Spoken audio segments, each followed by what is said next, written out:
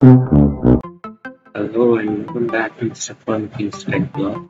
In this video, we are going to see a quick tutorial on how to combine any subtitle file with video file in with VLC Media Player.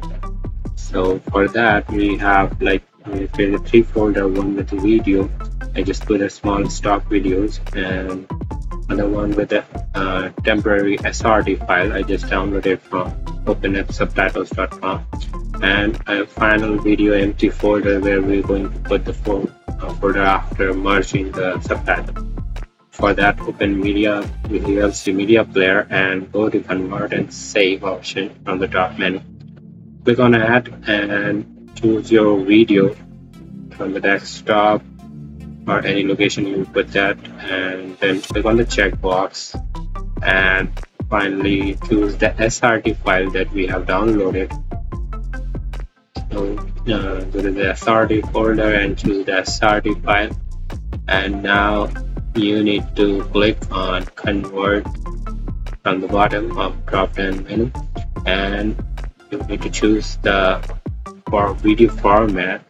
So choose whichever format you like. So there are a bunch of formats here in VLC. So we are going to choose MP4, and once chosen, just need to choose the folder where you want to save the final video.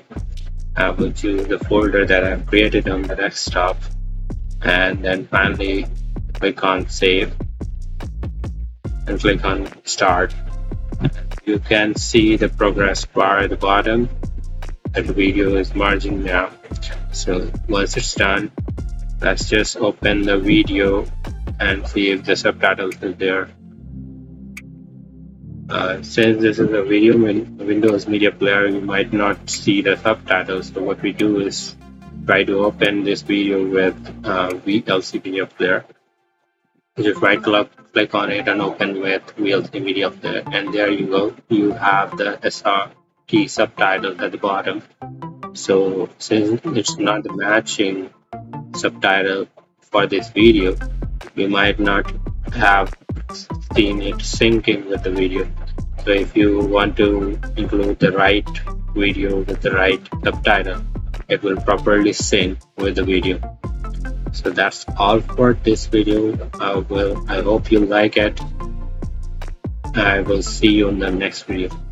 Bye for now.